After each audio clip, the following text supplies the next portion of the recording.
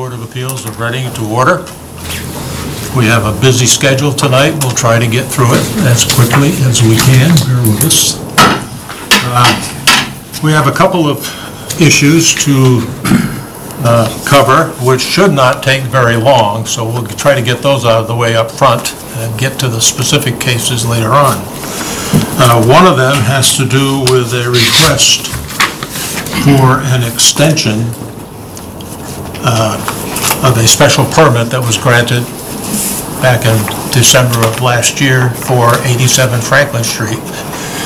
You're here to represent. Josh will give you the floor and tell us what's going on and what you want to do. Thank you, Chairman. I'm Lieutenant Josh. Sorry, I'm going back to my Navy. Attorney Josh Latham here tonight on behalf of Eileen Gorham and John Bugden with regards to their property at 87 Franklin Street. This board had issued a special permit for an accessory apartment. It was a special permit because it was going to add to the gross footprint of this property. The permit was issued and approved December 5th, filed with the clerk December 17th. Appeal period expired in January 7th of this year. It was recorded January 14th of this year. Since that time, they have interviewed contractors. It's a sizable job. In April, they selected a contractor. That contractor backed out a month and a half later due to family reasons. They then interviewed new contractors, selected a new one in June.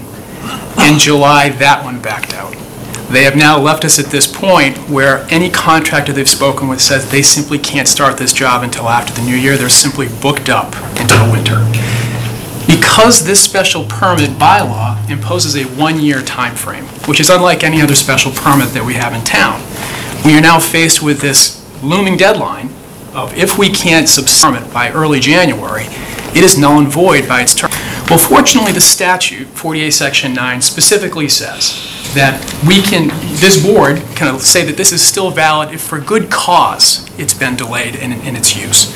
But what I would like to argue tonight is that there is certainly good cause as to why my clients can't use this special permit within this time frame. They have tried very hard. They have their architect lined up. Their engineers just finished everything. They're ready to go. They just, due to market conditions, can't get it started. So what we would request tonight is simply that the board find it reasonable to grant a short extension on the special permit for 6 months beyond the January deadline, just so they can source a contractor, go ahead and pull the permits and get this started. So on that basis, that's our request this evening. So you're requesting an extension of 6 months. I didn't read that anywhere in the letter. You know, it's really it's the board's discretion. Actually, case law says that technically you don't even have to affirmatively request it. It's more that if a building permit's later denied, we have to come back and prove it. So we're actually trying to be proactive. Okay. So 6 months we just think is a reasonable time, but really whatever the board finds is reasonable, you know, we would appreciate it. The judgment of your client and you, do you consider 6 months based on what's going on, what's happened, reasonable? We do. We believe within this time frame between now and January, we can source a contractor knowing they can now start in the spring. None of them could start before January, and that's been our difficulty. Yeah, okay. All right, thanks, Jeff. Mark, do you have any comment before we go around the table? I do not. Okay. Val, I'll start with you. Any comment on this? I think it's reasonable. I know what the market is in terms of the difficulty, besides the personal issues that the contractors face, but I know that it's getting harder and harder. I would actually just waiver to say a year instead of 6 months, just to be on the safe side. Bob? Yeah, I agree with Kyle pretty much. You know, tough case in this particular case where they have interviewed 2 contractors and both have said they would rather not do the job, and tough for anybody else they've interviewed said they can't get to it till the end of the year or until the new year, let's say. I do like the 6-month request, and that would put it to when, Josh? To the... That would take us to about June 17th of 2020. June 17th of 2020. June 17th, okay. And to me, that seems like it would be adequate. I mean, they can get all their ducks in a row over the winter, get everything lined up, and be ready to dig into the ground, instead of hit the ground, dig into the ground come construction season 2020. It seems reasonable to me, and once they get that first shovel in the ground, That's it. it's it. Yeah. Okay. Eric? 6 months seems reasonable. I mean, you don't just have to start it, you don't have to finish it, so June sounds good to me. John? I probably would side with Kyle on this one. The year, to me, would be a little bit safer than the 6 month, knowing that you have to do more than just one shovel in the ground. And we're talking about probably 3 months of spring that you're not going to be able to do a heck of a lot. I think the bylaw only gives us an extension of one time on special permits. Correct me if I'm wrong, Mark. Really? I didn't see anything in the bylaw. Yeah, but I wasn't specifically looking in there in regards to an extension of the Yeah, special I don't see permit. anything in the bylaw that says that. No, I don't think it's in the bylaw. Yeah, I think it's in 40A. Yeah, Mass General Law, yeah.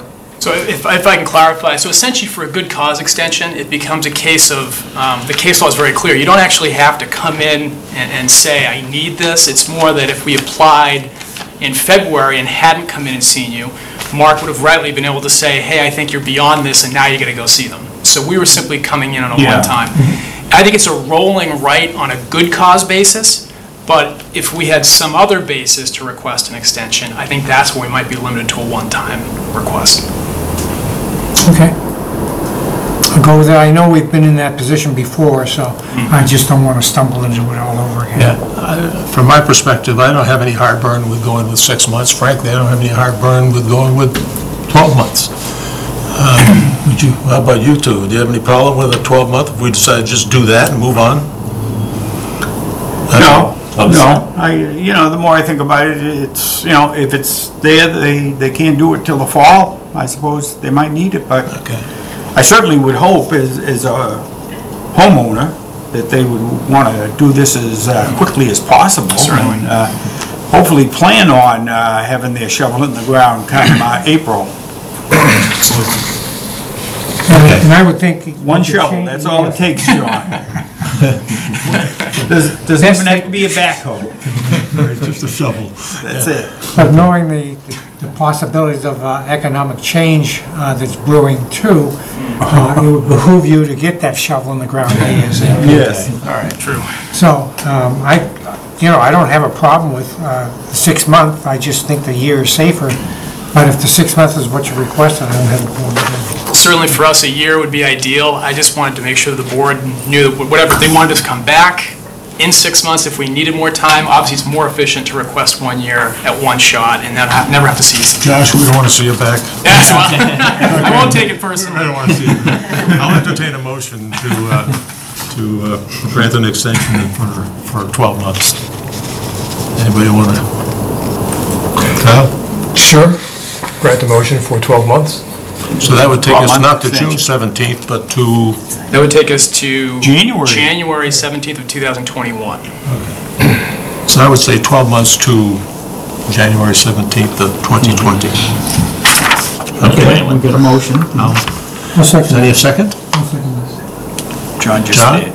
John just Okay, did. all in favor? 500. Thank you very much for your time tonight. I appreciate it.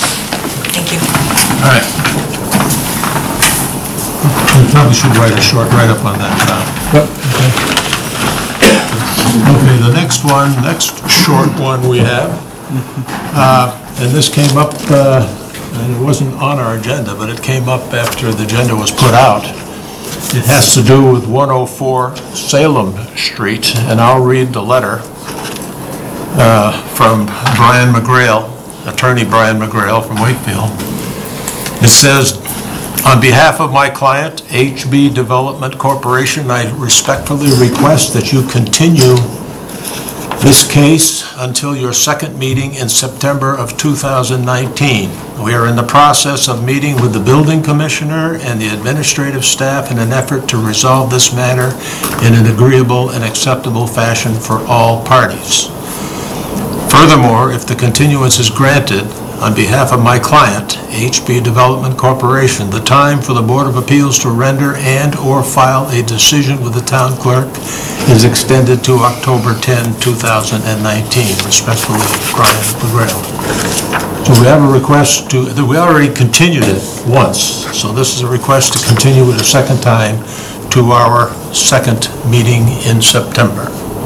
Okay. Okay? This was not on the agenda for tonight, though. This was not on the agenda for tonight. This came in after the agenda was put out. I don't know if it came in after the agenda was put out, but because they're requesting a continuance, it's okay to not be on the agenda, that we can just entertain the continuance What's the, they were supposed to be in when?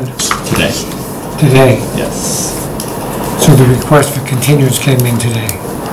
I believe it came in this week or late last week, something. Well, this is dated this is dated August 19th, which happened to be Monday, this Okay. letter. Okay, well, by the time they got it and everything. Okay? Okay. Yeah, It the- just seems a little odd that typically we've been, you know, we continue these the date that they were scheduled for the hearing. That would have suggested it should have been on this. No? That would, Yes? Huh? Should have been on the agenda.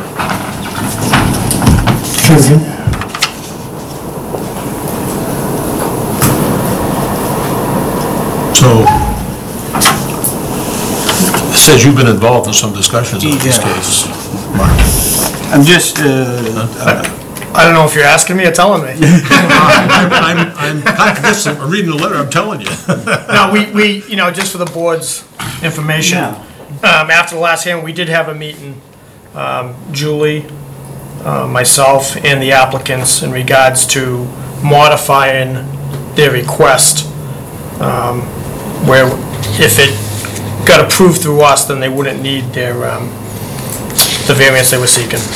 So, that meeting didn't go as good as the applicants had planned, so they have to go back to the drawing board and meet us again if they want to continue that way. So that's why they're asking for the continuance, because they had to make some changes in order to satisfy what we were looking for. When did that meeting take place? He's asking for October. No, the meeting we had, Yeah.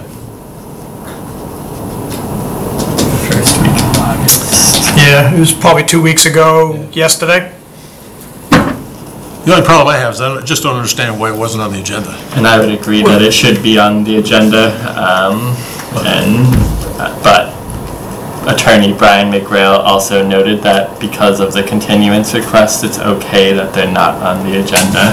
If they were before the board tonight and wanted to make a case, it would be an issue, but because it's just a continuance request, he said it's okay. Well, normally, if that would be the situation, he would have appeared tonight, he would have asked for continuance, told us why he wanted the continuance to move on.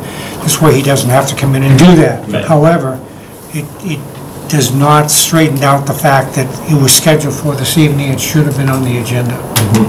So we need to watch that carefully. okay, this is where I'm getting lost here a bit. Have we heard this case before? And we continued it Yes. until tonight? And it was never put onto the agenda. Not on this agenda for whatever reason. No one caught it. Okay.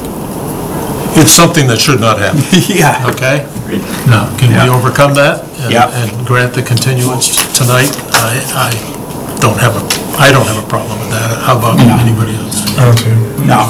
So we'll so move it to the October deadline that the petitioner's attorney is requesting. He's Basically, requesting it be moved to the second meeting in September. And so then the October date is for the extension of time for you to file your decision. It gives you your normal slotted amount of time to He's file. expressed an extension to whatever the second, October 4th, I think. 14th? No, Second meeting. should second be meeting in October. September would be the The 8th. second meeting in September is the 18th, and then to file the decision by October 15 4th, I days. believe. So I'll entertain a motion to extend or continue this case for 104 Salem Street, case number 19-14 to September 18th. So moved. John, move, second. Here, all in favor? Second. 500, okay. I assume you'll let them, somebody will let them know? Absolutely. Thank you. All right, now we can move on to the meat of the evening. Yes. We have 3 cases, and we'll take them in order. The first one tonight will be dealing with 11 Woodland Street. The petitioner's here? Okay. Unless there's an objection, I'll read the legal notice first. The Zoning Board of Appeals will hold a public hearing in the Select Board Meeting Room at Town Hall, 16 Lowell Street, Reading, on Wednesday, August 21st at 7 p.m. on the application of Craig and Carrie Catalfamo. I tried. Hey, everybody says it that way.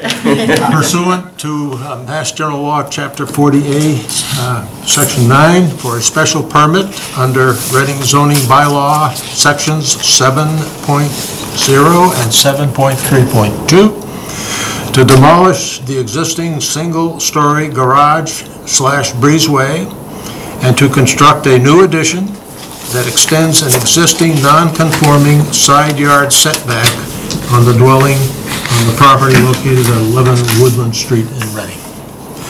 Unless there's an objection, I'll dispense with the reading of the abutters list, except to say that they've been notified, as were the following: the Select Board, Police Department, Building Department, Health Department, Engineering Division, Town Clerk, Fire Department, Conservation Commission, Assessor's Office, CPDC, and all the members and associate members of this board, as well as the planning boards of Wakefield, North Reading, Woburn, Glenfield, Stoneham, and Wilmington. Testimony given before this board is taken under oath, so if you wish or think you'll speak on this case this evening, I'd appreciate it if you would stand up, and that applies to everybody. If you think you might want to talk about it, stand up. Okay. Raise your right hand. I swear that the testimony given by me before this board will be the truth, the whole truth, and nothing but the truth. The answer is I do. I do. Okay. Who is going to speak on this case this evening? I will speak. I'm All right, Nancy Nancy, Toomey. you got it. Thank you. I'm Nancy Toomey. I'm the architect for the Catalfamos, and they have a house that was built around 1951. And one of the things about 1950s houses is it's very rare that the foundations under the garages are adequate for any kind of a second story.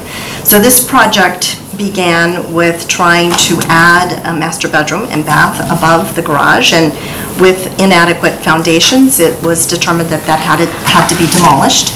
So we took the opportunity of making sure that we stayed within the 9.7-foot existing setback from the side property line, and added again, a single-story garage, a second floor over it for the master bedroom with a side entrance, and then behind it, single-story, extending it for a family room with a full basement below. So we're asking that you grant a special permit to allow them to maintain that 9.7-foot distance from the property line and to reconstruct the addition as described. Any questions? Please feel free to ask. Okay, we got the rejection note from the building commissioner, which basically says that based on what you want to do, you require a permit from this board. Are there any other comments, Mark, that you want to put into the conversation at this point? No, none at this time. Okay. I'll start with John this time. John, commentary on this case? Well,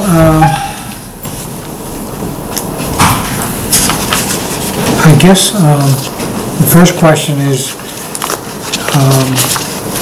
I think I know the answer, but the first question is, what is the completed structure in terms of lot? You have a very small lot to begin with, the lot Correct. size. So as completed, you would come up with a percentage. Yes, so the existing lot coverage is 15%, and the, let's see, existing lot coverage is 15%, hold on. And did he put the lot coverage on He here? did not. He did not. Let me do some quick calculations. That's a good question. So, if I might, for clarification, I did all the math already. So based on the existing lot, the 25% would equal 1,920 square feet. If we add the existing structure, the shed, the proposed addition, the proposed deck, it comes to 1848, which ends up being 24.1%. I came up with 24.6%. Well, we'll go with yours. But that's fine. All we have to do is to please you, Mark. I came up with 24% myself, I did it, yeah. Did you do it? Okay. I have to, she always comes in well prepared, and I didn't think that she overlooked the The lot coverage. lot coverage. That's quite an addition that you're putting on. So, other than that, you stayed within the 9.7 feet. So the setback requirements meets the requirement that is part of the special permit. So that's the only question I had. I just didn't know if I was missing along the line or... I will make sure they update the site plan to include the actual. That's it, John? That's it from you. Eric? Looks like you have a legal non-conforming structure lot. You're in the S15 district. You have an existing 9.7 side yard setback / encroachment. You're not making it any worse. What you're proposing, I think, is in line with the neighborhood, so I don't have any issues. Well, I would agree with John, with Eric. I had the same questions as John did. Basically, I agree with Eric. It's, everything else is legal non-conforming, it appears, and I don't believe this addition at all as being constructed into the neighborhood and what's already there. I would say this meets the criteria of the bylaw 7.3.2. And Kyle? I agree with the rest of the board, and to keep it short so we can move on. I'll keep that as a closure. Well, as a matter of fact, I agree with them too. Excellent. I think it's, doesn't require any further discussion. I'll entertain a motion, oh, wait a minute, excuse me, I have to open it up for public opinion. Yes. All right, does anyone in the audience wish to speak on this case tonight? No one stood to be sworn in, that's why I'm saying that... I know, so if they stood up, they'd have to be sworn in at this time, so obviously no one does, so I'll close the public portion of the thing. Any further comments from the board? Then I'll entertain a motion. Since we started with you, I'll come to you and go around. How about doing it? Sounds good. I'll make a motion then that, okay.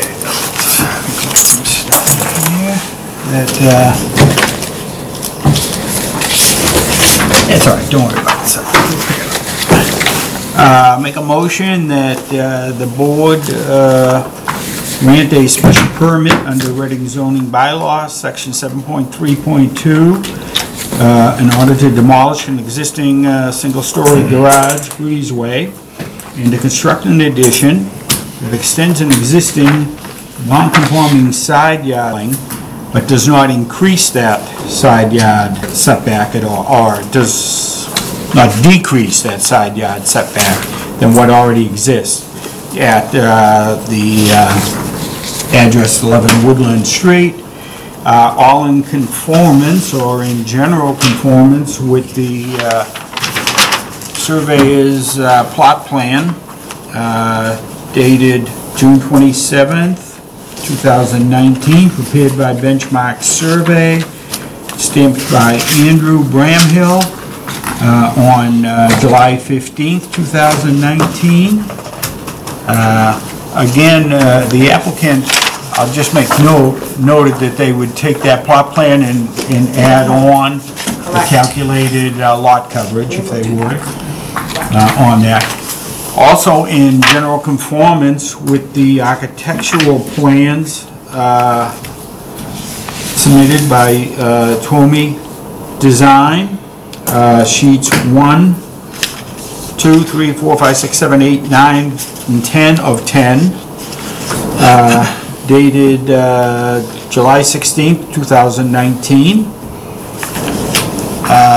with the conditions that the petitioner submit to the building inspector a certified plot plan of the proposed construction and proposed foundation plan prior to the issuance of a foundation permit for the work.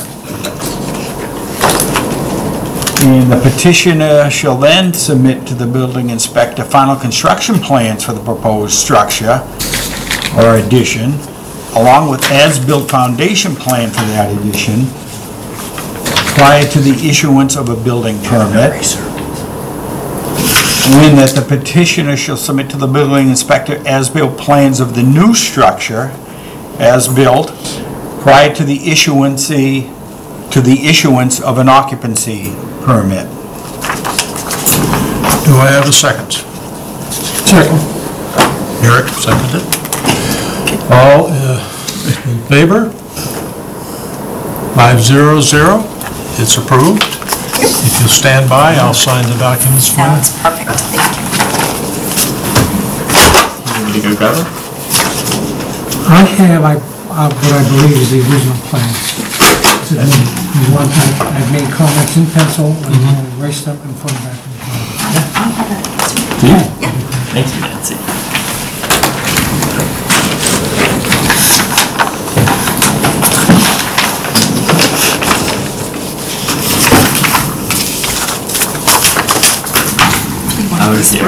There's this one too.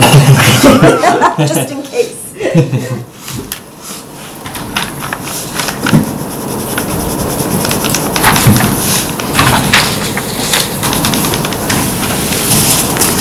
Yes, there you go. Oh, very good.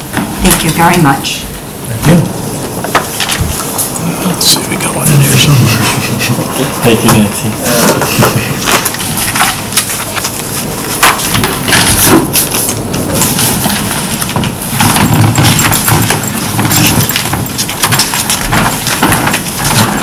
If you would put this into the folder, Huh? if you would put the copy that I had in the folder, That copy? this is an original. Okay.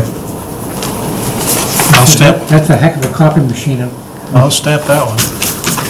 It even makes it look like an original, but it wasn't original. You got the Well, other it's drawings to probably- go with it too? What? You got the other drawings to go with it? Yeah. Okay. Then I'll sign those.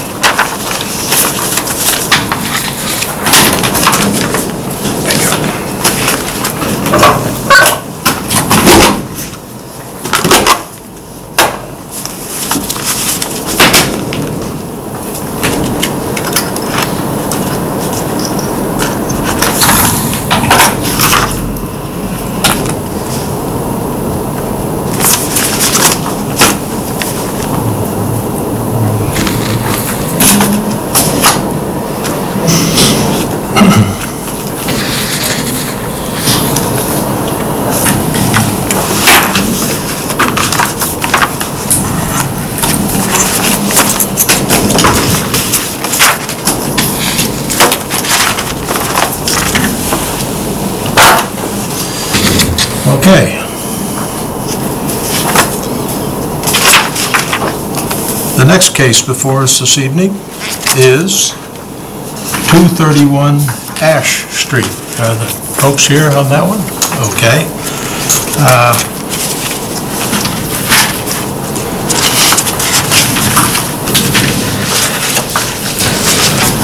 Again, I'll read the legal notice.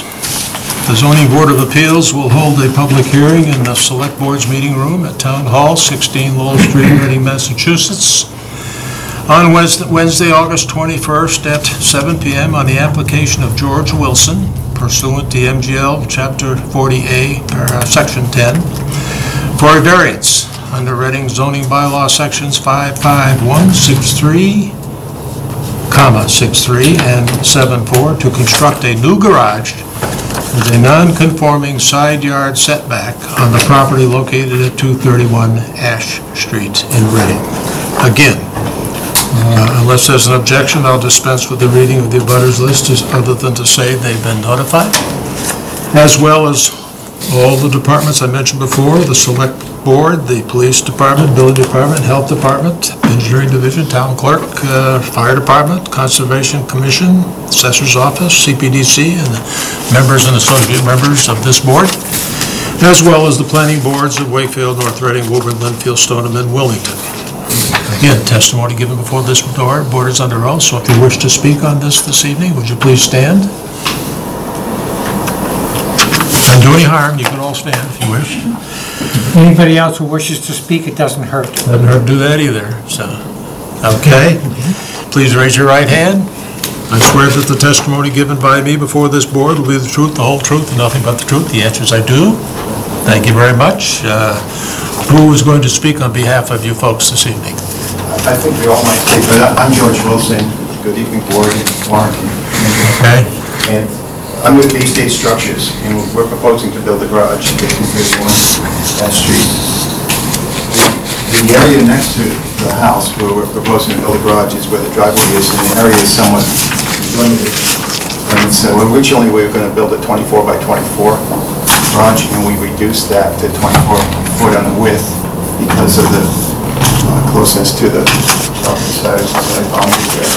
And so what we proposed is a 20-foot long garage to encompass both cars, and there's going to be a little over 5 foot. I think you got this plot plan. It's I think 5.1 in the plot plan on the setback on the side to the neighboring property, and 5 feet from the house, which isn't ideal. Ideally, you want to get from the structure, and that's the limitation of the space there. We couldn't get the 10 feet, so we've got 5 and 5 on both sides. That's where it's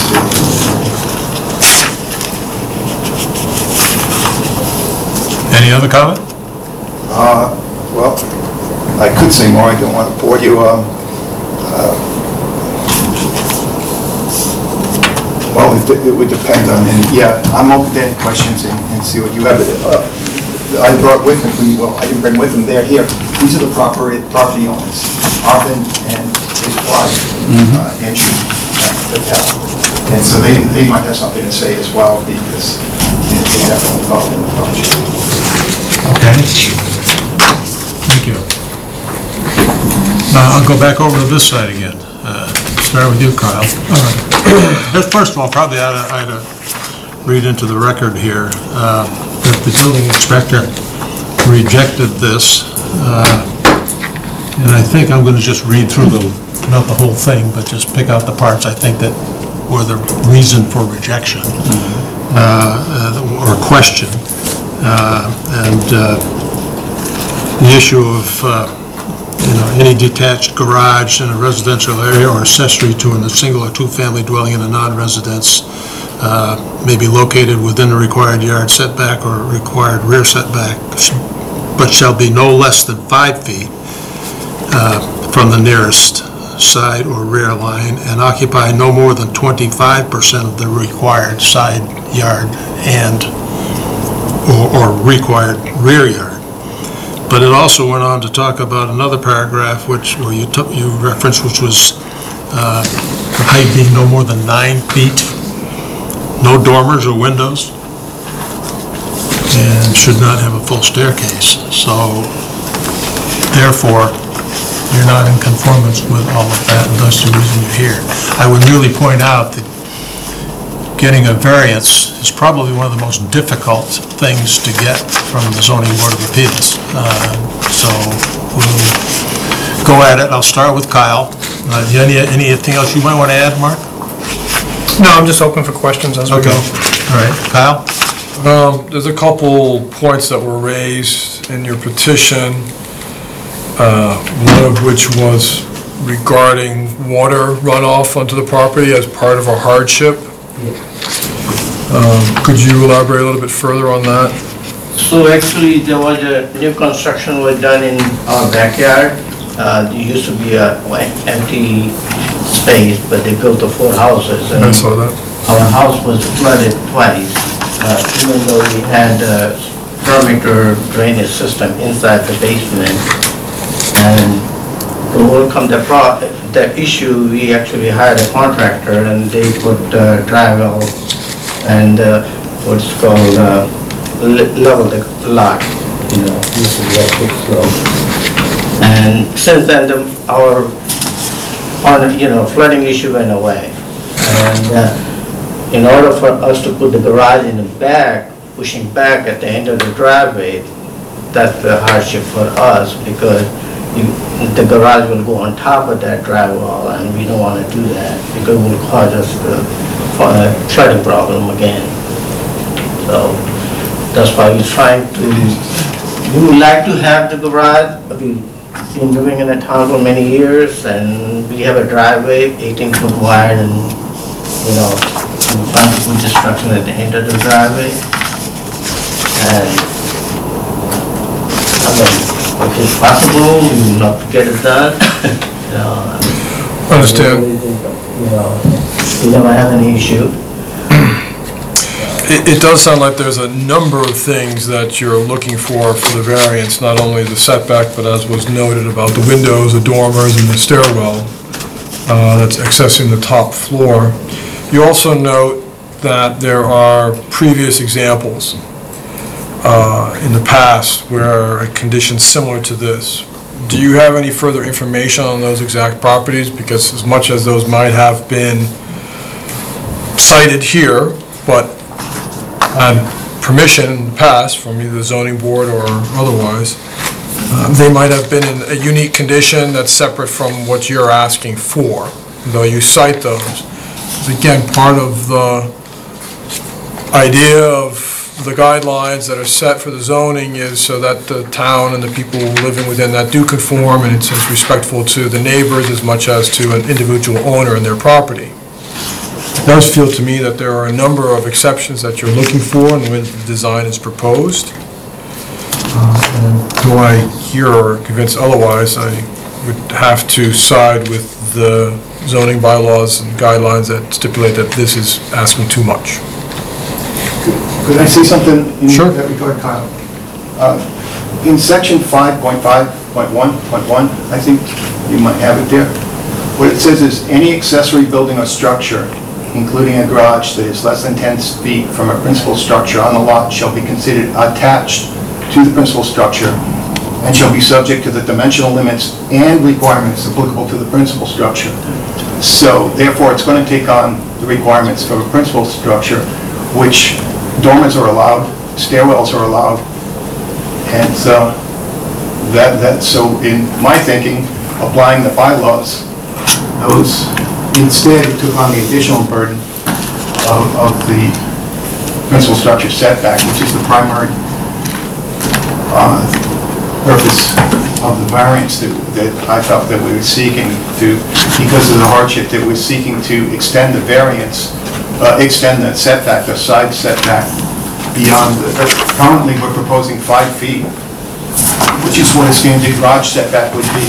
But because it's taking on the requirements of the principal structure, that 5 foot's being extended, and that's what we were seeking a variance on. The not having to comply, to be able to comply just with the garage on that, as far as the setback, the 5-foot setback. But as far as the stairwell and the dormers, I didn't see them as being applicable. But if they are an issue, if that's the impediment, then I think that Arvin would be willing to let those go. That's what the objection is. I think for now, it's my initial comments. Okay. Hear out the rest of the board and those issues. Okay. Looking at this, it certainly appears that they do need a variance for what they're requesting here, in that the proposed garage is 5.1 feet from the property line, and they don't give a dimension on the plan in regards to how close the garage will be to the house, but it certainly appears to be about 4 to 5 feet. I think the total length, Arvin and I measured, is 30 feet from the house to the Right. property side, and the width of the garage is 20 feet. So there's no argument that, number one, you do have a detached garage. I think that's obvious. Though what the bylaw says in regards to that is any accessory building or structure, including a garage that is less than 10 feet from a principal house, shall be considered attached to that principal structure and shall be subject to the dimensional limits and requirements applicable to a principal structure. That's what it says, dimensional and that. And then specifically it goes on to say, any detached garage shall not have your dormers, et cetera, on that. And this is a detached garage on that. So it should have a 15-foot side yard setback. You need a variance because it's only got 5 feet on that. So I assume that's, pretty much why you're here. Looking at your arguments for a variance, you have to meet all 4 criteria of the variance arguments to the board. You have to sway the board that, we agree with your arguments there. I don't see any issues with topographical features, lot size, or anything like that at all. Granted, it's, you put in a drainage system in the back, and if you put your garage there, you obviously may disrupt that. That's got nothing to do with topographical features. That's a man-made issue that you yourself created there. So to me, you can't use that as an argument for topographical features or lot unique situation or something to that effect for criteria 1. Well, can I say something? Go ahead. Okay, item number 2. It talks about that you are getting on in age, you would want a garage for your cars. I don't see the hardship. Just wanting something does not create a unique situation or that. If you needed it for medical purposes, say, or something to that effect, that may be something that would sway the board. But just saying, well, geez, I would like a new garage there, so I want a variance. I don't think that is too good of an argument. And on number 3 and 4, you make note that other garages have been built in the area with apparently no problems, etc.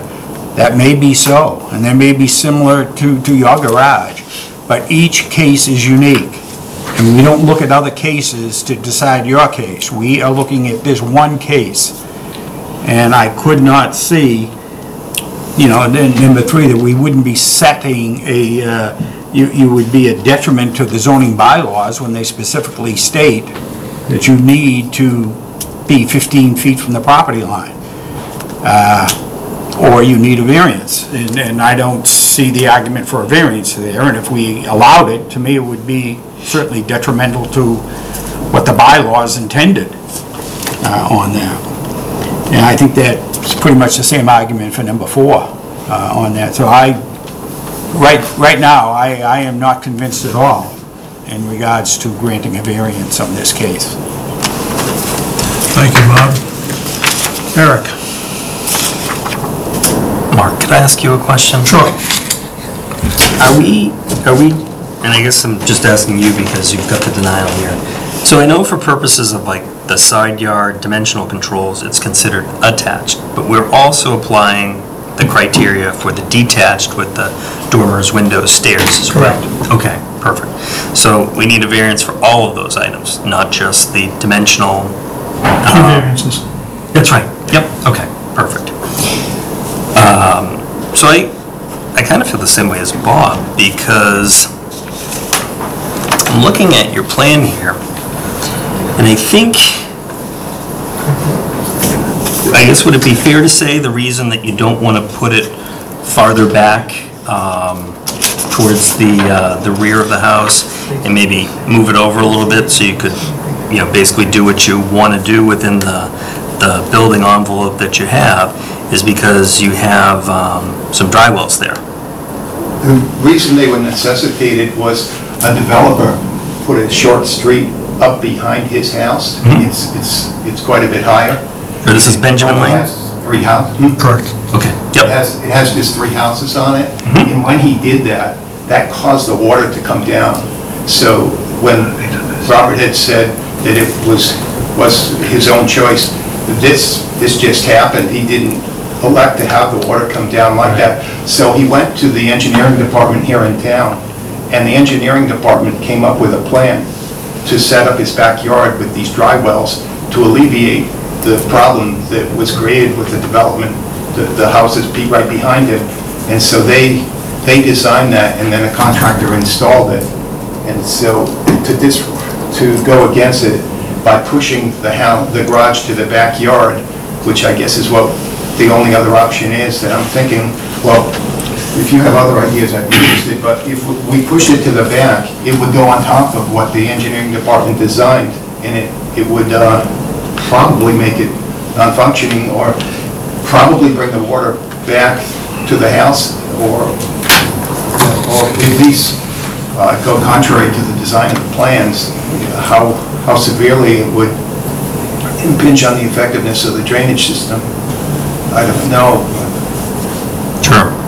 So the reason I ask is you're probably getting the sense that to get a variance, unlike the other people that were here before with a special permit, is a lot more challenging. So for the variance, you need to have all 4 of the criteria that you mapped out with your variance criteria question answered. So all 4 of those need to get checked off. So even assuming, in my mind, that you could make the argument that the topography, the pre-existing topography with the slope, and then the developer who you didn't have any connection with, causing this drainage issue, existed. The second one is where I'm really tripping over it, which is describe how the literal enforcement of the provisions relating to the circumstances affecting the land or structure in question would involve substantial hardship, financial or otherwise. I guess we don't know what those would be. I mean, obviously you'd prefer not to have to redo the drainage system, but if they designed one with the existing conditions, I mean, I suppose it would be potentially possible for them to design a revised one, and then it would just be, how expensive was that going to be? But like I said, I think for me, without knowing that, I couldn't make the leap to say that it was a financial, or it was a substantial hardship, financial or otherwise, because we don't know. I mean, I don't know if it's substantial or not. So, without kind of reaching, the rest of them, that's where I see the issue. That's where I'm at. So. Thank you, Eric. John? A couple of quick questions. Are you the original owner? Yes. You bought the property in 1965? No, 92. 92. 1992 is when we moved. It's the second one. Second owner, okay. The property was purchased in a trust? Are you the beneficiary of that trust? No, he was bought individually within the trust. Recently done. And the reason I'm asking that is that when that development was put in back of you, it had to come before CPDC for a subdivision. And during that subdivision, it appears, as you said, that there's a level of difference between that street and the houses that are built and your property, which is a little lower than that. That's correct. It appears, from looking at it today, that that was done, again, appearance-wise, to save a major tree that was on the original property when it was sold. I kind of remember a little bit about that when Ben Nichols passed away. So, area was full of trees and, yes. right. Conservation. So my point would be that I think that's why the town stepped in and tried to help you out somewhat. But that assistance and helpful correction on the property for both you and two other neighbors which have a similar situation. You're not the only one, so that in the first criteria, it is not unique to your property because there are other properties that share the same, appear to share the same difficulty or problem in the and that's the elevation. So I'm having trouble with definitely the first two criteria of the variance. But what I would ask you is, you would like a two-car garage. Can you survive with a one-car garage? And the reason I ask this, because you could come back in to the building inspector, come in with a new proposal and maybe get at least half of what you were looking for and not have to come before this board for relief from a variance, which the chairman has already made mention is a very, very difficult. Maybe in other communities, not so difficult. In this community, very difficult. So my question to you would be, have you thought about this? Because you're going to be asked pretty soon how you want this board to move. And you have three options. Option one is to go ahead, listen to the board, get its decision, and if it's a negative decision, you can't come back for 2 years. So, do you really want to go that route? Or, you could ask for a withdrawal, which means kind of wipe this out, come up with a new set of plans, come into the building inspector or the building commissioner, talk about this, see what can be done, and maybe come back with something for yourself that's not going to impact the drainage that you have in the back, won't disturb that, and maybe we'll get portion of what you're looking for down the road. And I just throw that out there to you as we talk, because the board is got to resolve this particular case before it. It can't just leave it hanging. You can ask for continuance also to do that, but the continuance I don't think is going to get you anything. So those are the three options that you could be looking at. But I'm just throwing that out to you right now as just one member of the board. You don't have to answer. I'm just throwing that out. You can consider it. We still have one member of the board who wishes, we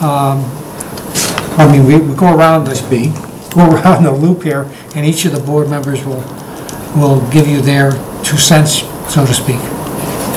Thank you. So that's it for me. My turn to talk. I'm in complete agreement with much of what has been said. I don't think the case has been made to justify a variance for the specific plan that's before us tonight. And John has very clearly stated out that there are options. I agree with him that the option to continue it doesn't leave you much room to come up with something better. So it would seem to me that, and you get the sense that the board is negative on the plan before it tonight. So I think what you're facing is potentially, let us vote on it, and if it is disapproved, then you're got to wait 2 years to come up with an alternative situation. Or you could withdraw without prejudice, take a look at what you might do differently. And one suggestion was made as to what could possibly be done. So I think it's in your hands right at the moment as to what you want to leave this building with doing tonight. Could I ask, John made this suggested alternative of reducing the size of the garage. I'm wondering what other alternatives would work and you had also mentioned, could we, you were possibly alluding to approaching the engineering department and asking them what would be the feasibility of building the two-car garage in the back, and would they redesign the drainage? Is that what?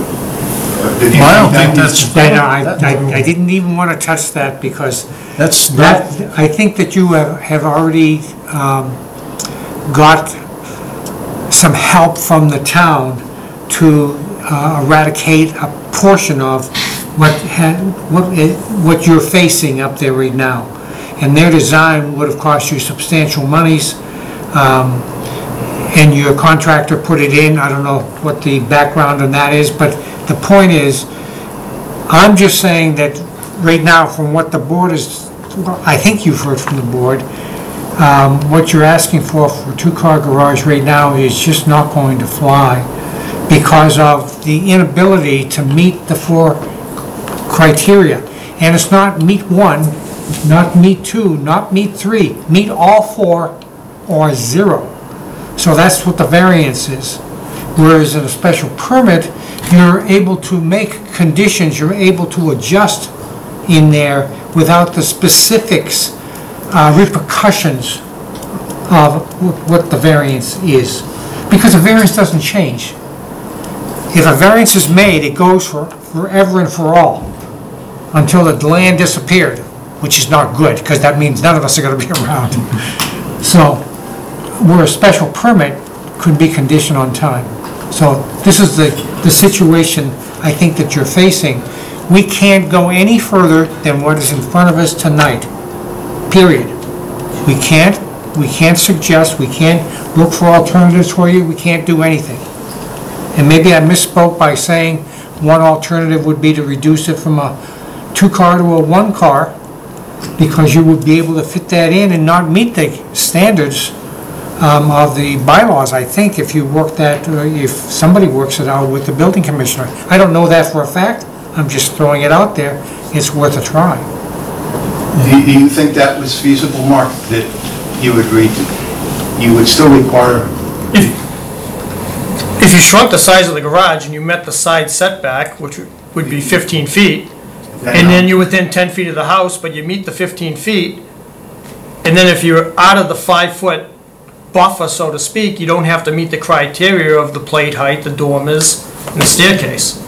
So basically, it would, if you met the side setback, the other stuff goes away. You can do that, because you're not in that 5-foot setback, and it would be by right. It'd be a permit by right. You wouldn't be in front of the board again. The space right now we measured from the principal structure to the property boundary is 30 feet. So if we set it back 15 feet, that leaves just 15 from the 30. You're saying it would still require 15 feet from this? Well, that would leave just 15 feet. And then the space from the house to the garage was going to have to be subtracted as well. Well, like a suggestion I also made earlier with you, you could attach it to the house itself. If you attach the garage to the house, the criteria for the dormers, that stuff goes away because now it's not a detached structure. You still need the variance for the side setback. We had talked about, I suggested that to Arvin, and what I didn't realize, the interior design of the house is such that where that door would come from the garage into the house, it wouldn't be on either level. And so it would get to be, it's a split level house, and so it was going to be a little bit complex. It would just be to attach it, not to have it be connected interior-wise. Yeah, that's what we were thinking possibly, okay. And if you met the 15-foot setback, you can adjust the height of the garage to meet the house. You're not limited by the garage height anymore. I see, yeah. I think there are things that I think you can do to get to where you want to achieve the end result, okay? And I think maybe a little more thought into it would enable you to get there, and probably get there by right, as Mark says. So I think you need to think about it a little bit more, because what we're facing and deciding upon tonight is something that is unacceptable. So I think you're going back to what your options are. I think you're kind of looking at potentially 2: withdrawing without prejudice, okay, or letting us vote. The board is not recommending that you do this. We don't recommend anything. It's your option. So, and I don't think the board is telling you that you're gonna be shut down. It says if we proceed on a vote, we have to vote, and if the vote turns negative, you're stuck for 2 years. But if you withdraw, it just takes an eraser, wipes that out, and you start from over. scratch again. And this might help you out with what you're trying to achieve. So the board is not trying to tell you to do anything. It's all within your purview and your decision. I agree. I mean, we just withdraw the current request, but we are putting it for everything. So you're saying you want to withdraw without prejudice from the application that's before us? Another plan and work from there. Okay, thank you. With that, I think I would entertain a motion, I guess. Do we need to open for public or not? Well, that's true.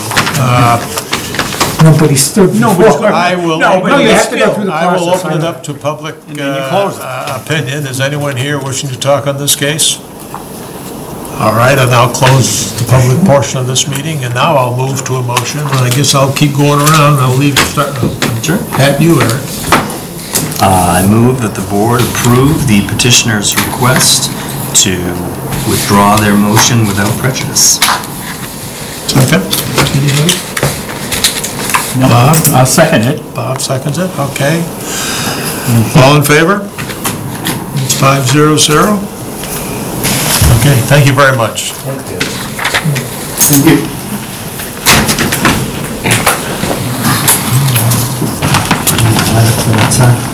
Yeah, I think we'll do it. Simple.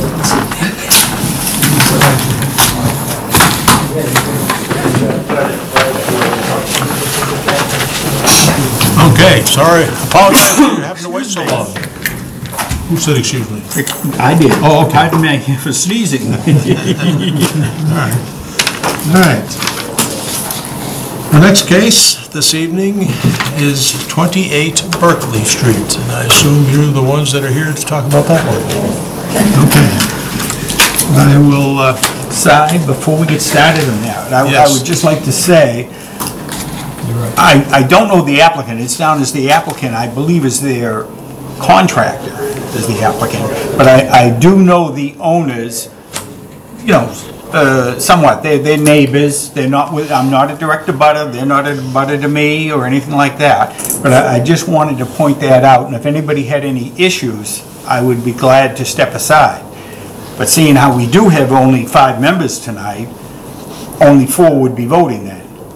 But if you don't have any issues, I'll be glad to sit here, and I don't have any issues personally. I think I can be fair and... the point is that with 5 members, we need 4 out of 5 to vote in the affirmative, if that's the way it would happen, okay? If he's not here, then you have to have everybody voting in the affirmative.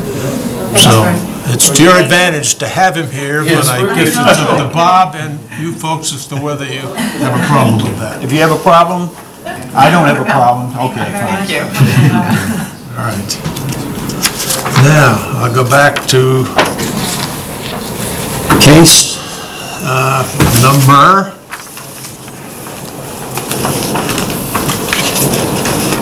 It's here somewhere.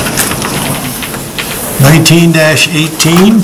I'll read the legal notice. Zoning Board of Appeals will hold a public hearing in the Select Board's meeting room at Town Hall at 16 Lowell Street in Reading on Wednesday, August 21st at 7 p.m. on the application of Walt Davis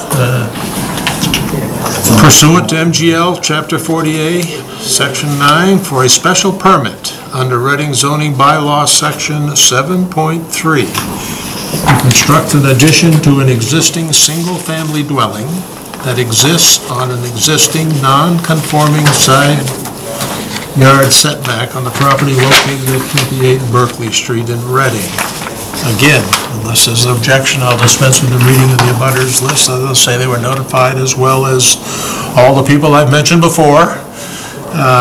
Select Board, Police Department, Building Department, Health Department, Engineering Division, Town Clerk, Fire Department, Conservation Commission, Assessor's Office, CPDC, and members and associate members of this board, as well as the planning boards of Wakefield, Linfield, North Reading, Stoneham, Woburn, and Willington.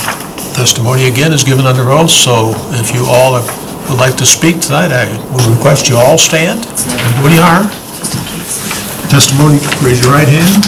I swear that the testimony given before me, before this board, will be the truth, the whole truth, nothing but the truth. The answer is I do.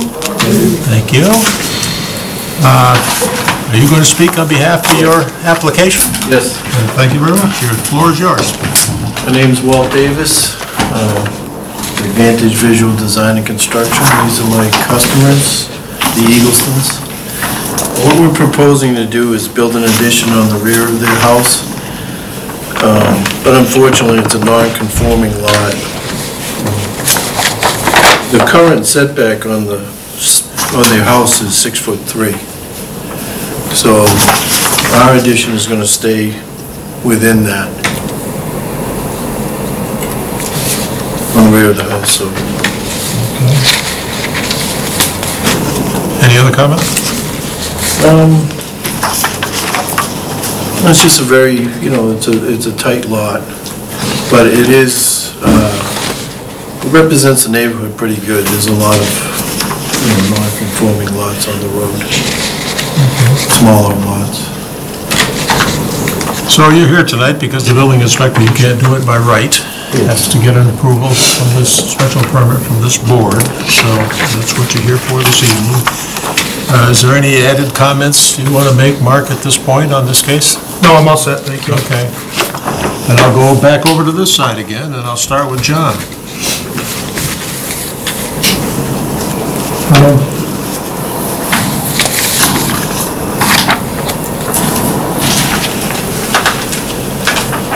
Is there a,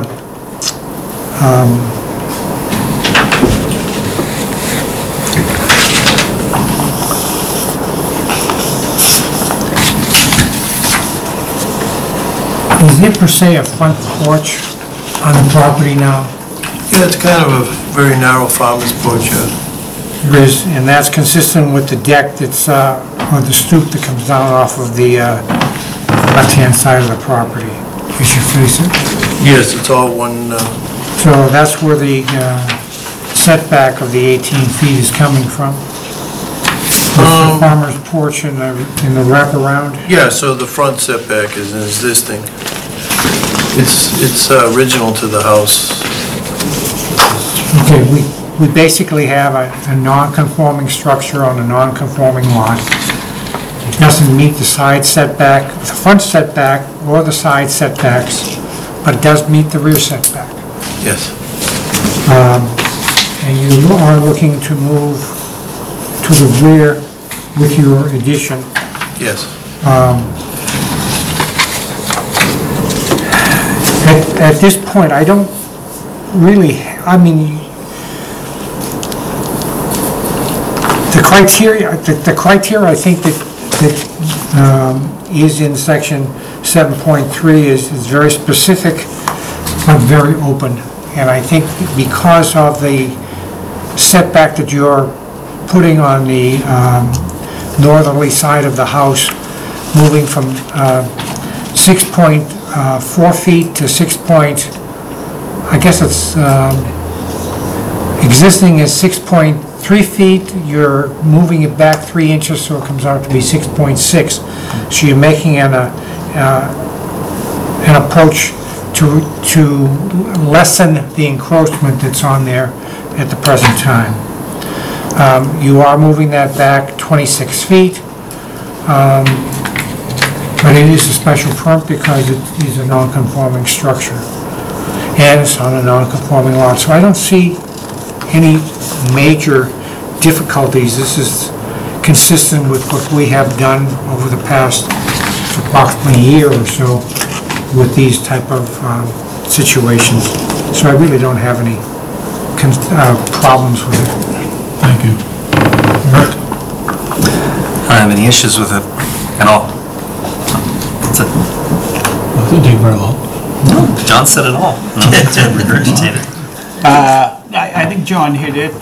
Yeah, we have, in this particular case, a legal non-conforming lot, legal non-conforming structure, but in regards to the addition, there's no new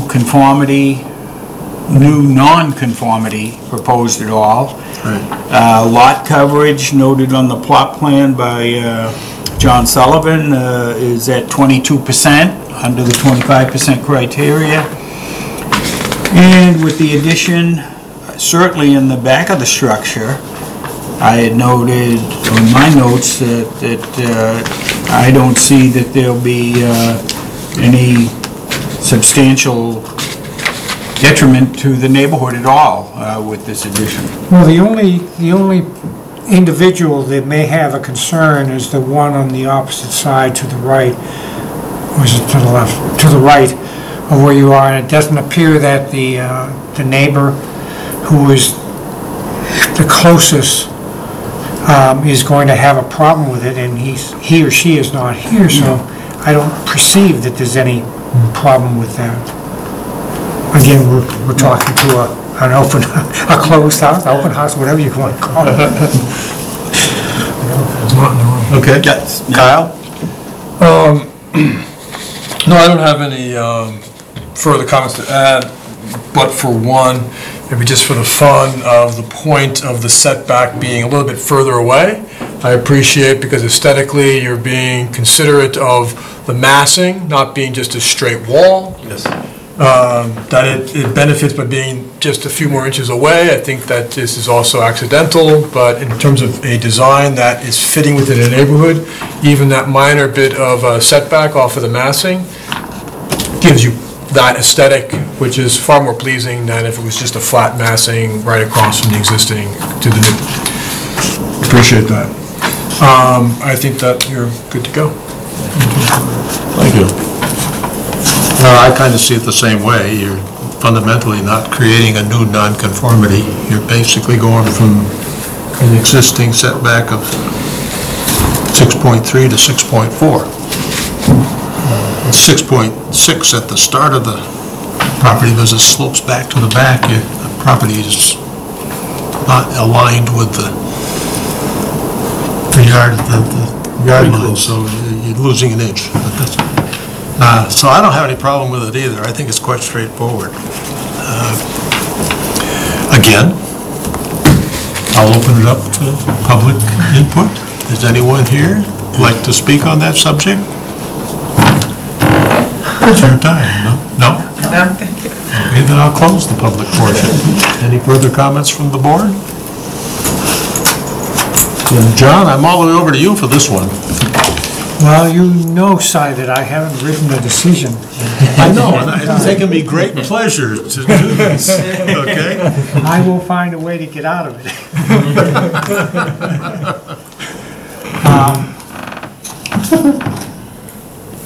The motion would be to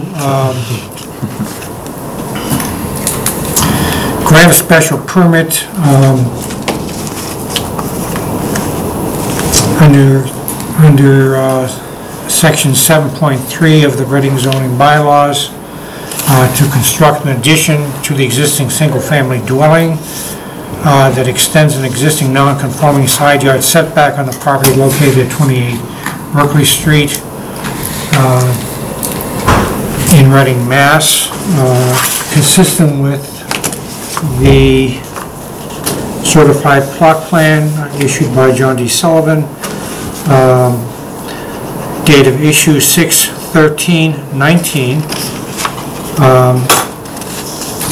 and with the set of architectural drawings, pages 1 through 8,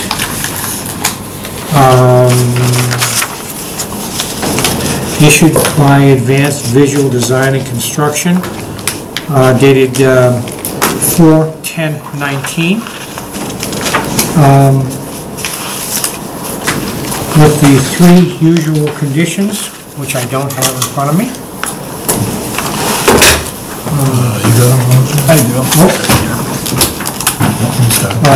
that the petitioner shall submit to the building inspector a certified plot plan of the proposed construction and proposed foundation plans prior to the issuance of a foundation permit for the work.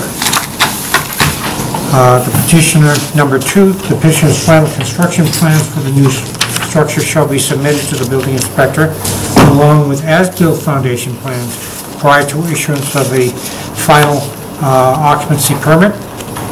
And 3, the petitioner shall submit as-built plans to the building inspector showing the completed construction immediately after the work is completed and prior to the issuance of an occupancy permit.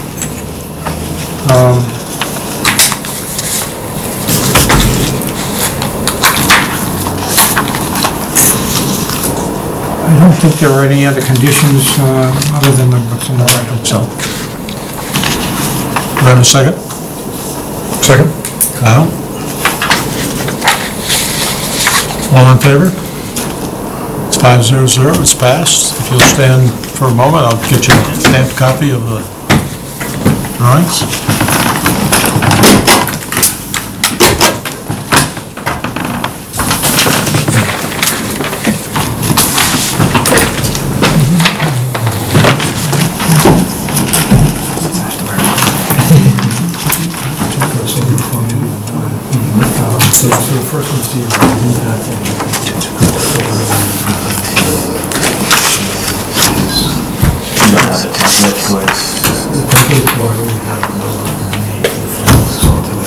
Where it was just for continuance.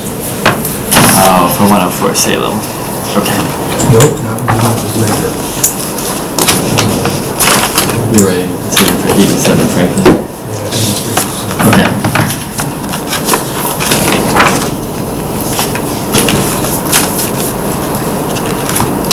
That is, actually it doesn't, I'll have to look up the case number.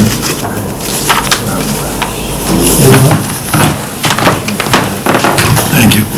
You're welcome. Appreciate it. It's 1821. Andrew gave us a copy of the recorded decision. That's right. Yes. Somewhere. Who seconded that? That should take. Kyle did. Applicant would be Joshua Latham. Not on here. He should be on Joshua Latham, then the decision, and so really it just has to say that the board is for finding. So I'll see if we have a template.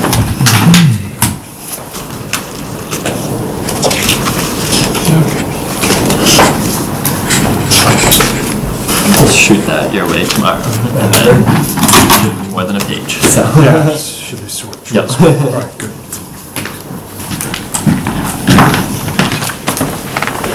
One quick question. Yes. Thank you. Stretch code, I don't know if Reading is underneath that and stuff.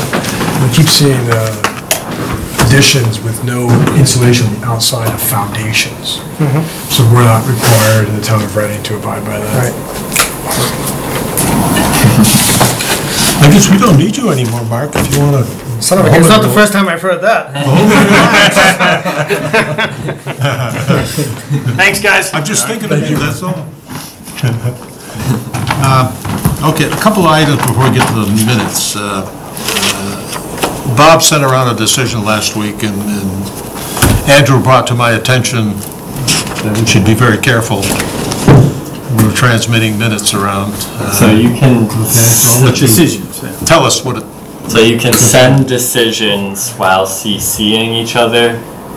That's it. You cannot comment on the decision. You cannot make edits to the decision through email because that violates open meeting law. So you can send documents, but stops there. You cannot have any conversation on it. You cannot have any edits on it, such as like that. And that's all I was trying to get at. I think you guys have been doing it for a while and there's never been an issue, so you can continue as is if that's the case, but just want to be sure we don't violate that in any way. I just want everybody to be aware of. Yeah, it's good. You can send comments directly to me, of course, and I can like relay them to the board, but you cannot discuss among each other, so. Why don't we just leave it this way? Why don't you just send them right up to me? And if there's any issue that, you're going to see them anyway, Yeah, because I'll they're take it going from to come to you and Right. go down there and sign them anyway. So Yep. let's just leave it at that. You got a problem with it, John? A comment? Never had an issue. Yes and no.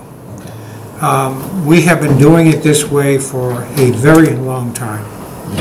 We have never, ever had a complaint or have gotten into trouble with litigation. Right. The comments that have been sent back between board members have always been for accuracy and we don't have a clerk that can go through and validate what we are sending to the town, meaning you in this case, to verify what we have in there.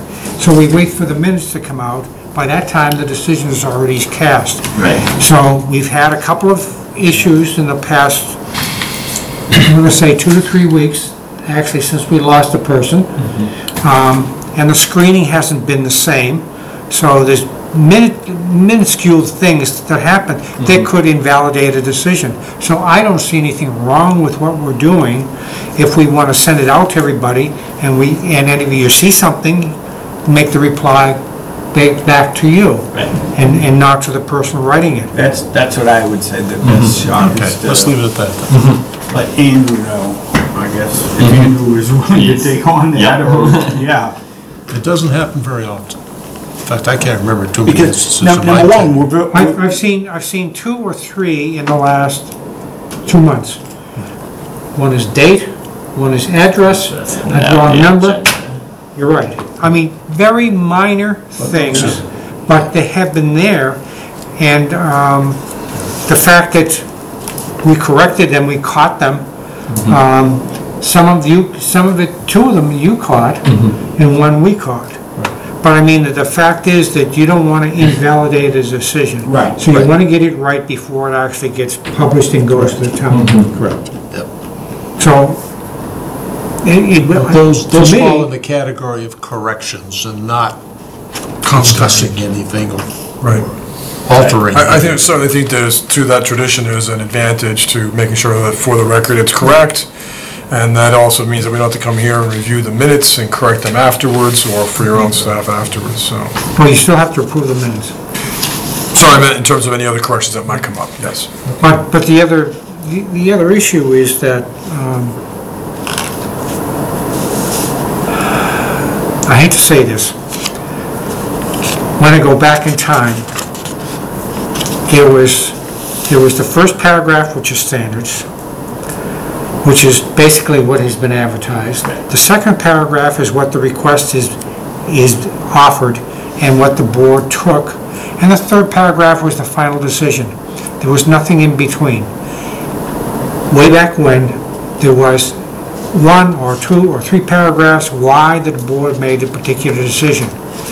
Right now, the only way we can document any of that, and if it goes to litigation, is to ask for the minutes to be heard so that we can correct it, meaning before it gets done. And that's why all of this went forward. Years ago, we shortened up things because it just took so much time. And we were the only board. We were the only board writing our own decisions. I've asked for this to be changed, I'm going to say easily 10 years. And we'd never have any money or whatever, but we're going to get into a litigation problem somewhere along the line if we don't get this corrected. Well, I think at this particular stage of the board, having Andrew here is a Yes. way to do this now. But everything Andrew goes is, to Andrew is, We weren't always, I know we didn't that. always have somebody from daytime government sitting with us. Okay, tell us what your position is. Are you going to be here every week that we are? The answer is, trying to be, but the answer right now is no. right. So, I mean, we don't have, there's only 2 boards that are quasi-legal. One is us, and the other one is CPDC. CPDC, you do everything, so that is done. For us, we do it all, and if it goes to litigation, we get the challenge all the time. We get the, You get the appeals, you get the... and we go to court and we get, what do you call it, deposed, and all the rest of it. I mean, I've been through that twice with this board, deposed. I just don't want to go through it again, that's why but anyways. Yes, so we are working with Amanda, who is new to zoning, and she's done an excellent job so far, but we have requested just make sure you double check everything, addresses, dates. It seems minuscule, like you said, but it does have a bigger impact and takes time to fix and litigation, and so we're just working through that process, catching her up to speed, and she's doing very good and acting quickly, which is very good to see how much she's learned in the short period of time. But as you see, there are a few hiccups along the way, and we'll work to correct them when they come, but the goal is to not have them. So, Well, we're glad to have you in the process going forward. of course. And as long as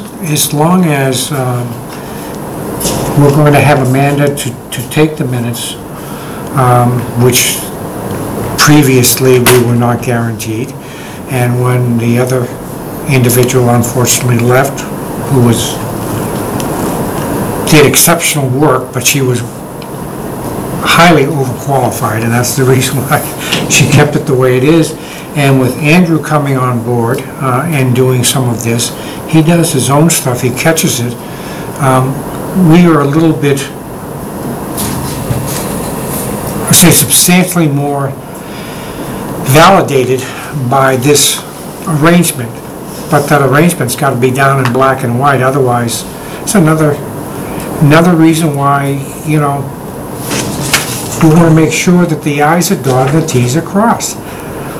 And over the years, I learned that that's extremely important. One of the other things to interject into this is my understanding that Amanda will not sit in on these meetings. It's my She will understanding. put the minutes together based on looking at the video. Is that correct? And we got our first 2 sets of minutes, I think, doing it that way, and we haven't looked at the minutes, so I don't know how good that is, okay? So, but she's not going to be here to record minutes in real time. See, I hadn't got that was before I left.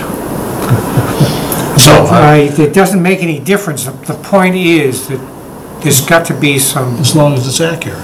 Correct. Okay? So we'll see how it works. Right.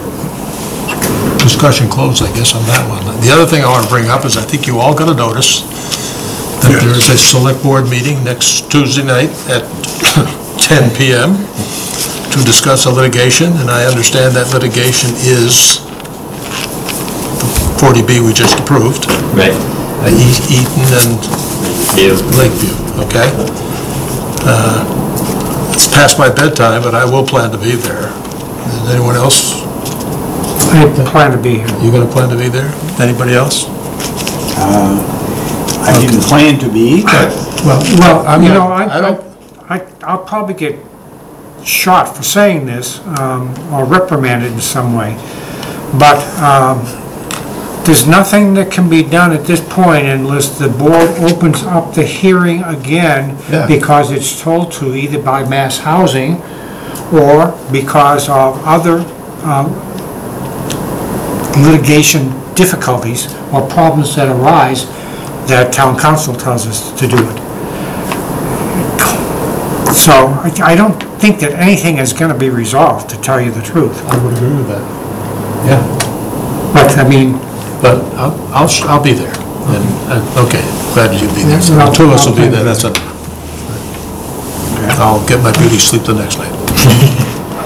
Okay. it's not a quorum. won't have any issues. Well, I may sleep at the meeting, but that's all right. Don't worry. We did post an agenda in And I- case there and is a I- quorum. Yes, and actually, there's only, if only two of us are going to be there, it's not It's not considered a meeting, correct. Okay. not a quorum. All right, what we've got left is a couple of sets of minutes. So, and the first time I've seen them is when I came here tonight. No, so I haven't seen read them them. either. No one's read them, I think, so let's. Could I let's make one other correction? Andrew handed us one for 9-4. That was, oh, it is in here, okay. No, it's not. We only have one case for 9-4, right? And a few continuances, including 55 Walker's Brook sign. and- Walker's Brook is on there for continuance. Yeah. So they're working with Mark and myself to find further history of the building, and we have pulled together some documents, none of which I know if will help them or not in their case, but they're working to get as much info as possible for the board and before they come, and I wish I would have had it for the packet, but it's tough to find some of these files from back in the day. Well, the point would be that it's still going to get advertised as a continuation. On the It's agenda. On the agenda, right? Yes, yes.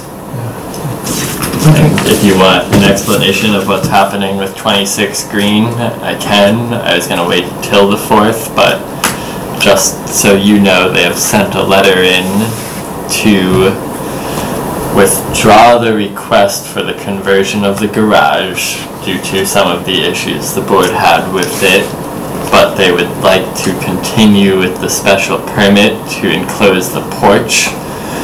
But because of that, they're asking for a continuance to the September 18th meeting in order to redesign their plans around the porch. But we'll do all those motions and such on the 4th, so. Okay, so we'll have a series of continuances plus. All right, okay, let's take a look at the minutes for June 5th. We'll start with that one.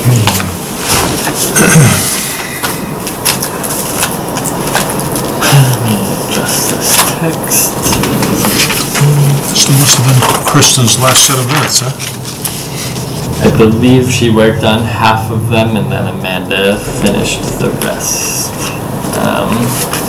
But John's name at the top is missing an A in it, so it's that. Yeah, John's name is not spelled right, yep.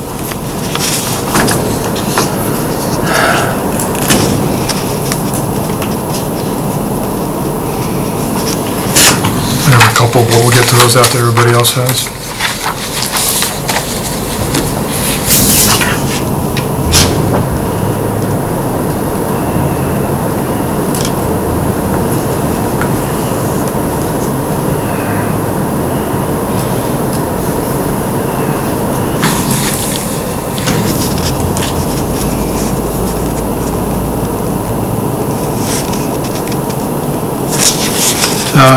Okay, we'll do them all when we get through it, I guess. Let's just all go through it, and then we'll pick up all everybody's comments.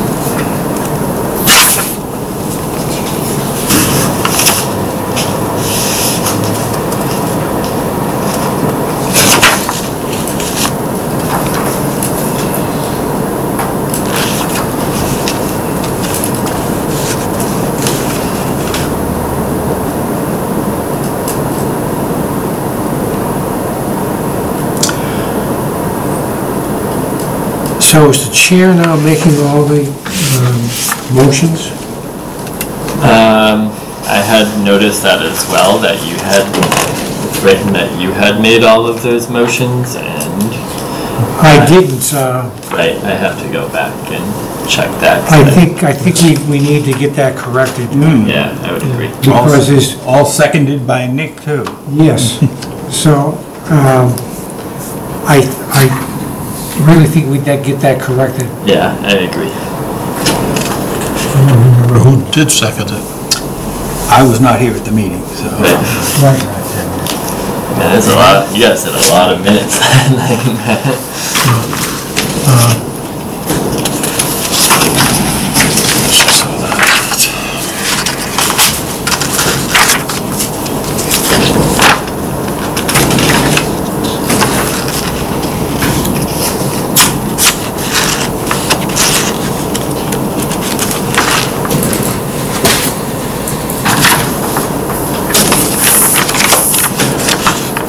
Well, I think Salem Street,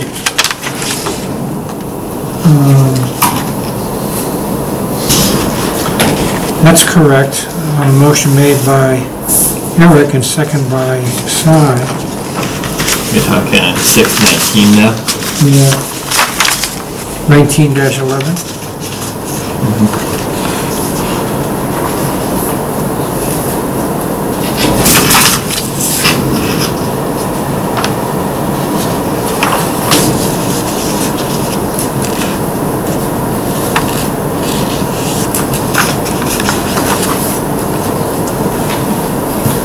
And I think the next one, 19-12, that's correct.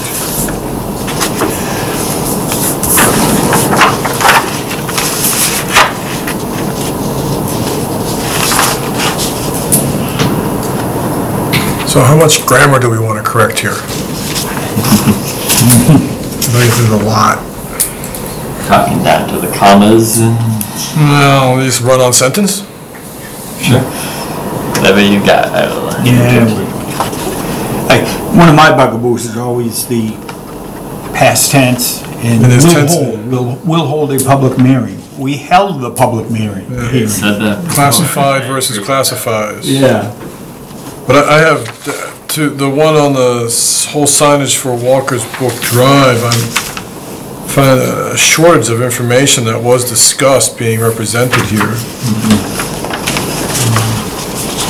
Such as, Mr. Duple commented that there are certain criteria that would need to be met in order to do this being the idea of putting the sign on the roof. And we also then spoke what those criteria would be. Shouldn't those be read into the records as information for whoever's reading this? Typically, you see minutes written this way is need to state the exact criteria. Can in this case, because I think it's important when you look at the tape and you're trying to put it into a minute, you take the specifics and put them in. The actual run-on sentences doesn't bother me, but the ideas must be in there, which is what the point. Represented here. Exactly. And Walker's Brook, certainly, I looked at that, I said, we spent some time on that. There was a lot of issues there, none of which are in there. But that would have an important impact on the continuance of Walker's Brook down the road. So you might want to go back and look at some of that stuff. Or we didn't write these minutes from the tapes, so Amanda wrote them, I take it. I think that's fair to add, otherwise it would potentially lead to us repeating ourselves and not being able to cite the examples, and we go through a run-on repetition. The substance of the discussion on the board needs to be in there, not necessarily in our words by a particular member of the board, unless it's in a motion format or whatever. So, to that degree, in terms of the amount of information that is not here, while I know one is the importance of noting the signage on the roof as opposed to on the side of the building was cited as an option for them to carry forth on, and look into, and come back potentially and propose that might be what we're seeing come September 4th. The other information that was discussed was issues and concerns by the client, the owner, of the tree sighting issues and the need for it to be up that high and that large and other things along those lines. Would that also, I would think, be information that should have been presented and therefore recorded? There's additional information that I find missing. What I'm suggesting is go back and look at the substance of the tape and get that in there. Because that's the important aspects of what this is all about. So even to that degree is what I'm referring to. Even that information that was about the trees and the sight lines and stuff, that also hits the level of importance to be documented. Yep. I think along those lines, there's several things that need to be revisited for that section of the notes. Okay. Who said what is, to me, is not as important as the substance? Correct, yeah. Right. So do we want to hold off on taking Well, action on these minutes until we why go don't we through that? Yeah, So I don't think we should vote on these minutes tonight. I would hold off too until something you that's not had here. a chance to Yeah, have because if I it. have to add quite a bit, then you should look at it. Should we at least see if there's any other pertinent review and give commentary now? If not vote on it, but at least finish our commentary? Yes, if you have more comments, please. I think you need to get rid of all, John did an awful lot of motions. I know. Oh, I will Those minutes be and double Dick did a checking lot that. of seconding, so. The minutes will, the video will tell you who did what. Yep. Okay? Yep. So, all right. Got it. We may be faced with the same thing with June 19th, I don't know. It seems to be.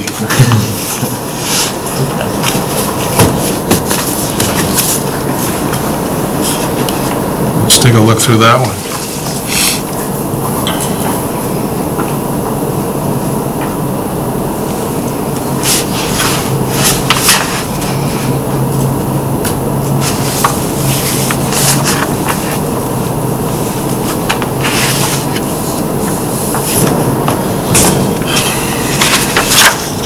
So if we could hold off on any of the minutes that we have in front of us tonight. I think 619 should be okay. If you review them, I watched the tape and wrote these ones, so I hope I got enough substance for you guys. We're gonna rip it apart. I would say on the Walnut Street one as well, even though that I don't think this is going to come back to haunt anybody. Again, the structure of it is, Mr. Jeremiah asked Mr. Duple to explain his letter of denial. Mr. Jeremiah asked the board if they had any questions. Mr. Toronto stated, but there's no follow-up in the information that's being noted here. You asked a question, Right. but there's no follow-up. That's So the what I'm June saying. I'd 5th rather just hold off on all the minutes, go back and review them, get them right the first time through, and then do them. Right, for June 5th. And you could abbreviate some of Right. who said what, when, but the substance needs to be in there. So your comment, you're including 619? The 619, I think, should be okay, I hope. But you guys tell me. All right, let me look at that.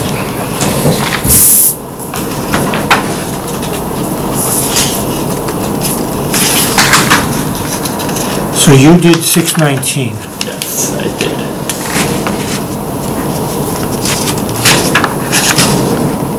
But I will also note Bob's comments in these that the zoning board held a public hearing.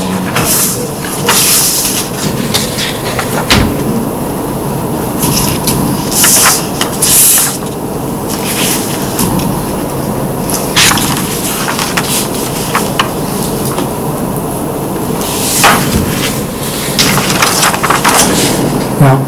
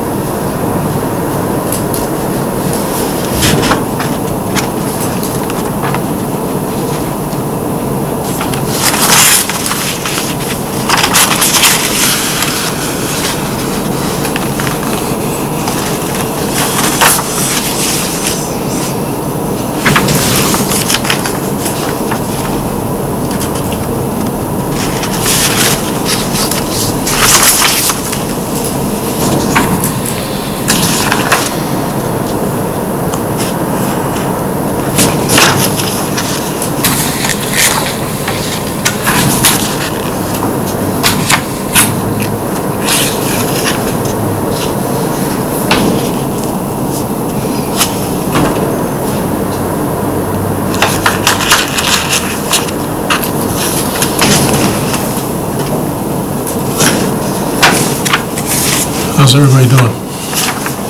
Still reading 619.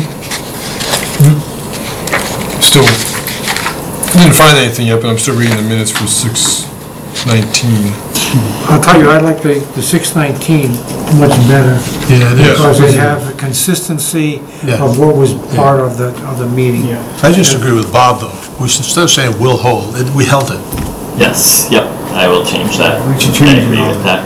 The only thing that I found in somebody, if they went back to read the minutes, and even I find it now, it opens up the meeting by Mr. Dreamer, and then he addressed the correction of Scrivener's error for 168 Walnut Street. It's not even on the agenda for that, no explanation what the error was, or should we at least refer it to the minutes where that was discussed? I should at least put the case number in. Should you embellish what the error was, or the discussion was, or something? Well, the same thing is true when you ask for a continuance. On what basis are you continuing it? Every time we continue something, you need to put in why we continued it. I think generally we do, at the request of the applicant, something to that effect. But Well, in this yeah, it particular has to be case, more than just at the request of the applicant. Scrivener's, and I agree, I should put what's, a case I don't number. understand what the Scrivener's error is. I don't know what it is either. That was the one relating to is the wrong address in the decision, and so I can certainly put the case number and at least say the decision was corrected to reflect the correct address. Okay. Okay. And then error doesn't have to be capitalized, right? Would that be? I took it as being Scrivener's error, quotes around it like it's a big issue or something. That's what it's known as, the Scrivener's error. Okay, you're gonna fix that, all right. Any other stuff in there? Okay. No. So you know what you gotta do? Huh? I do. Good boy. Okay. Does he have all the information, guys, that he needs to fix those minutes? What are we voted on? Yeah, I don't know. Should we Why hold don't you until... modify the minutes and put them on the agenda for the next time? We'll bless it at that time. Whatever you guys want to do. I think that's what we should Okay. do, We'll is act revise on these approval at the next as meeting we for these discussed two tonight. sets. Yeah. And then, Fair enough? yep, fine with me. So, let's see, just so everybody understands, Kyle, you're gonna write up that one. Yep. Continuance for your... I'll do 11. John? Yeah, Woodland. I'd love to 11 see John Woodland. writing one up, but you know, he hasn't done one since I've been on this board. I was thinking that tonight.